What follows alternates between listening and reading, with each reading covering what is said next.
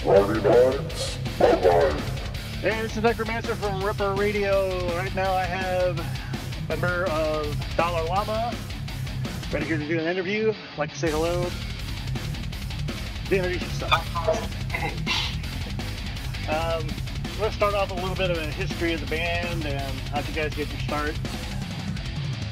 Okay, sure.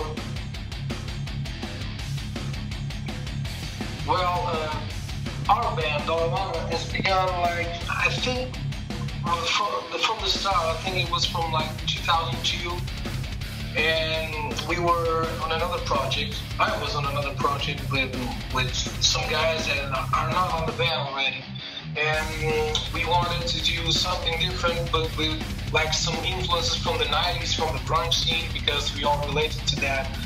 And the thing started from there. So we had no drummer on that year, so we were searching for a new drummer. And when we got the new guy, well, we started the band, and then that was when we really started the band, and that was when Llama started to jam. Cool. So what would you say your guys' main influences are? Well, nowadays our main influences, I think it's a little bit, I don't know, it's like several mixes and several influences. Our backbone from our history, from the band, is the sound of the 90s, but nowadays we are like, I don't know, it's a mix between like the southern movement, the sludge movement, and with a little bit of, I don't know, maybe hardcore if you want to get it. I really don't know how to catalog our sound, because it's like, it's a power rock, but not metal, but I think maybe something related with sludge. And our influences are like, can go like from bands like Alice in Chains, like with Melvins, Down, Every Time I Die. So you see, it's a little bit of a splash from several bands, several influences that all together are. It's a sound that we make. It's the backbone from Llama. Alrighty. I'd like to talk a little bit about your first album, The Grand Union. What influenced the main writing on that? You were talking about Grand Union, right? Well, Grand Union is our second album. Oh, second album? All right. Yeah, we have, in 2009, we issued our first album that was called Under the Hurricane. And for a funny note here is that we released it first on the United States, before here in Portugal. So we released it with a label from Nashville, and that was our first album. And Grand Union is a little bit different, because in 2010 we had like I don't know, maybe a 1 year break, 2 years break tops, because we wanted to really know what we were going to do about music and ourselves. And then when we started jamming together already, again, with the same people that were in Llama at that time, we all said that Grand Union should be like an album that people would listen and that could resonate in something like the name of the album, Grand Union, like a big union between us and our audience and our sound. And that's why we wanted to call it the record Grand Union, because it talks about the union that we all have with our fans and the crowd and our audience that is still faithful with us even along all those years. So that's the main character and the main, I don't know, concept behind Grand Union. Cool. Any future albums coming soon? Oh yeah, really.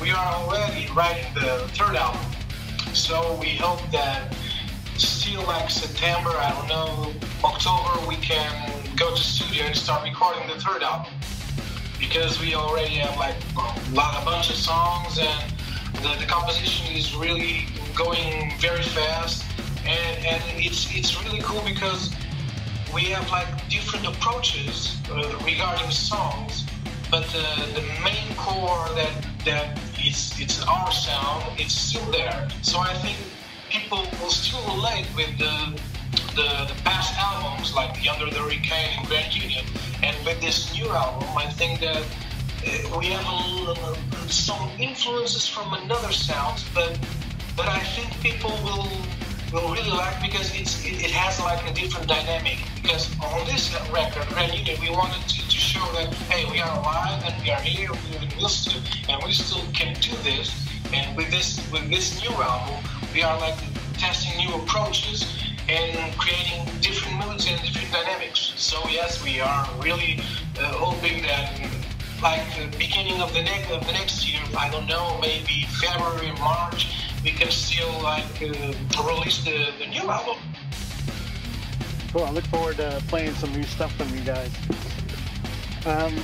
So how's the music scene there in Portugal? Well, the music scene in Portugal is quite alive because people don't know that we are like a tiny country, but culturally we have like awesome artists and regarding all kind of arts. And in Portugal we have a very live scene regarding music. The main problem here in Portugal is that the circuit of bands like the touring is very, very small. So if you want to do a tour here in Portugal, you can do like, imagine like 10 days and you already have done like the whole country, you know, because there aren't so much places for you to play. But the scene here is quite loud. Like we have different bands from different locations that are huge, and people really don't have a notion because people from Portugal regarding music only know like bands like Moonspell that is related like with metal and black metal. They don't relate with any other bands, so they don't know because we are really small. But we have like an awesome band that unfortunately quitted. And they did the last show here in Portugal like last week, and that is more than 1,000. More than 1,000 have toured with bands like Terror, like Architects, Bring Me the Horizon, like huge bands, and they are really huge here in Portugal. Every day that they do here, it's sold out. So I think the main problem here is we have like awesome bands with lots of potential, but we don't have so much places to play, and we don't have like a very strong feedback when we go outside, except some bands like more than 1,000 Moonspell, that they are the exception. We really don't have like, I don't know, maybe the capital, or people still look at us like a tiny country. And I can give you the better example that I can give you about that. It's like if people know like the band from Greece, like the Planet of Zeus or like 1,000 Moths, they are huge in Europe and in the United States also. They are like from a tiny country just like us, but you know, it's like two bands that broke up, you know, from going outside their country. And in Portugal the same, you have like 1, 2, 3 band tops that can go outside and not more, because people simply don't know the scene, and the scene here is huge because we have like so many good bands, and they play like hell. And I can say this: we played with Cancer Bats here in September,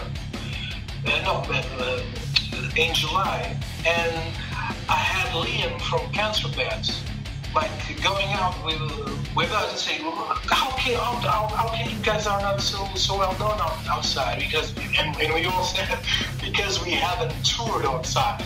That's the main reason. Because maybe if we had the chance to tour outside, maybe people would know us better. So I think this is the main issue with bands from Portugal. They don't get to tour outside so often. So our scene here is not very well known. I think it's that. Yeah, it all depends on your manager and your promotion and what. Oh, sure, that also. You can, if you have the right manager and the right contacts, maybe you can do that. But it's like I said, a tiny country, like with low investment, it's really, really hard, man. And we have thousands of people that go in our Facebook, in our website, and say, hey, you guys are awesome. Why don't you come here at Belgium, or why don't you come here? And we had like an invitation to go to play at, I think it was a festival in its place. It's in Portland, in Oregon. Yeah, it's called the Shipyard Fest. And they all invited us to go there and play. And we said, hey guys, we would love to play, but how can we go play there? Because we don't have the money just to pay all the expenses for do one show in one day. It's freaking unbelievable. So you see, it's not easy, but maybe with the kind of contacts and the right management and the right venues, maybe it's possible. I don't know. I'm doing some finger crossing for like after the summer we have a contact that maybe we can do a good tour here in Europe. Let's see if that happens. If that happens, I know that our band name will really get to be known. I don't have any doubts about that, because it's not because it's my band. I really believe in our sound and the people that are behind the band. We are like all hard-working guys, and we are here, like, the people don't know, but our band exists like from, like I said, 2002. So we are like struggling, and if it isn't do it by ourselves, no one can do nothing. So it's just us doing all the stuff for our band. So it's just like this, and it's not like us. It's everyone here in Portugal. So it's not easy. That's for sure. If anybody said that everything was easy, everybody'd be doing it. So. Sure. Yeah, because I was going to ask you if you had any prospects of coming to the States, but you know. I would love to do that. We have like a big contact there, and it's from Patrick from Metal Nexus. Patrick is like, dude, that guy is a really a gentleman, because he's helping us with lots of stuff and with everything he can. He puts us in contact with the guys from St. Vitus and the Obsessed. He currently plays our songs there. He's trying to help us getting some big contacts there, just to do, if we can do some dates. We have like friends here from Portugal that already did that. It's called Miss Llama. I don't know if you know that. It's a big story band from here in Portugal. Their label is Small Stone Records, and they already did some tours back there. But we haven't really had the opportunity to do that, but we would love that, because we know that our sound is really good for people from the States. Everyone here in Portugal says it. They don't know, really. Like, people that don't know our band, when they listen to it, they say, you guys are American? No, dude, we are from Portugal. Because you guys have like a really tight American sound, and that's the biggest, like, compliment that it could give us, because we would really, really love to go to the States, because we know that in the States, I think, from my personal belief, that it would be so much easier to do some shows, and I believe that people will really relate to our sound, to our project, because of that. I do get a lot of requests for you guys. A lot of the people I work with outside of the podcast, they're always like, when you play Dollar Llama next, because they like a lot of the stuff you guys do. So. Thank you so much. And my wife plays them on her show too. So you're getting a lot of airplay on my end. So. That's awesome, man. We really need all the help that we can get. So that's why we do this. I know I was in a band when I was younger, and I know how hard it is to get out of your area and do more things. So that's why I started the show. It's really. Sometimes I think if I'm from the tiny country like Portugal, like on the west side of the Europe, and I think, how can that be for like people in the States? Because the States are huge. So I imagine it's so much hard for us that is so much hard for you guys there. But I think you guys there, you have like a music culture that is totally different from us.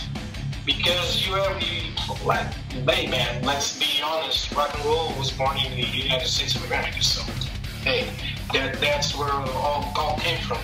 And I think sometimes people don't get the real potential that our bands have just to play some rock and roll. Here in Portugal, I say, and in the United States, they really do see it. They see a good band, they invest on it, they make it happen. In Portugal, it's very difficult. It's very, very difficult. Yeah, it's that way in Europe too. And in some ways, I wish States was a little more like Europe, because Europe still does the word of mouth, and you don't rely on the radio stations. It's funny because Europe, if you go to England, or if you go to the Nordic countries like Sweden, Norway, Finland, they have, like, imagine their government have payrolls for bands just to do tours in Europe. If you, I know a band of friend of mine from Norway, and they told us, hey, do you know our government pays us a fee for us to go on tour, just because they recognize our music like culture from our country, so they basically pay us to do tours. And we were like, really? That's something so impossible to happen here in Portugal. Because and they were really, and we were all blown away, because we did some shows here with Vintage Caravan, Dead Lord, and some other bands, and they are all from the northern countries, from here and there, and they all have fees just to tour, and we were like all blown away. We thought that's so much impossible to happen here in Portugal. And I think in the meantime that I don't see it happen, but they have, you see, they have a different culture. Yeah, it's kind of their tourism spokesman. You know, they use that as their tourism base. They're like spokesmen for their countries. But exactly. It's a kind of like showing off our country also, but people don't see that. They just see it as like a metalheads or some rock punk kids that just want to do some noise, you know. Yeah. Metal's coming back pretty big in the States, and you don't get looked at as weird when people know you're into metal. Like late 90s or something, they kind of looked like you were a leper or something. You were back then. So now it's starting to turn around, and so hopefully, like, you guys can get on a little more airplay in the States and maybe bring you over here. And that would be awesome, man. I would give my arm just to go to play in the States. Really, people don't believe that, but I would. Because we all said it's like our dream. Just, hey man, if we could just go it could be just one day in the United States, it would be so much awesome. I really would have like a story to tell my daughter and to my grandson in the future. You know, hey, I played in the United States. It would be so sweet. Cool. You got anything you'd like to say to your fans out there, or anyone listening to Ripper Radio about you guys? I just wanted to say, hey, stick to your guns, believe in what you're doing, work hard, and play as more as you can.